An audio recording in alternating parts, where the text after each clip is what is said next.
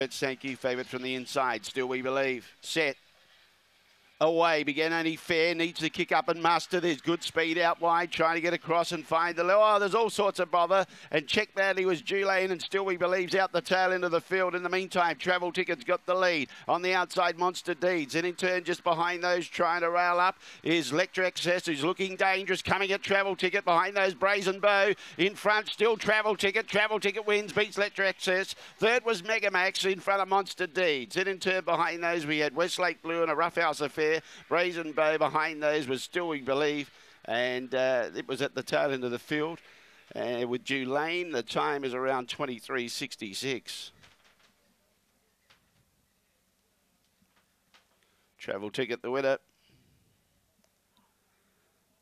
And was spec'd at bigger odds, 13 out to 18, back into 15. Bird has paid a bit better on the tote. It's 927. 927. 927, the judges' numbers. Number 8 gets fourth. 23:66 the time. 1 1/4.